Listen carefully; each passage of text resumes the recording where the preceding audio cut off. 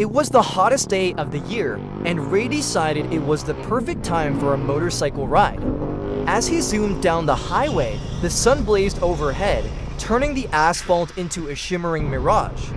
Ray felt like he was riding through an oven. His leather jacket, which usually made him look cool, now felt like a portable sauna. "Why did I think this was a good idea?"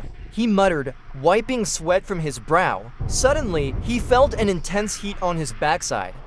"Is my seat on fire?" he wondered, glancing down. No, just the sun turning his seat into a griddle. He stood up on the pegs, trying to cool off, but the wind only made him feel like a blow-dried turkey. As he pulled into a gas station, he saw a group of bikers laughing and pointing.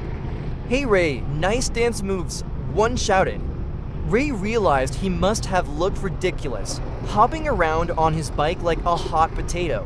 He parked his bike and gingerly sat on a bench in the shade. Next time, he thought, I'll ride at night. Or better yet, I'll just stay home with the AC.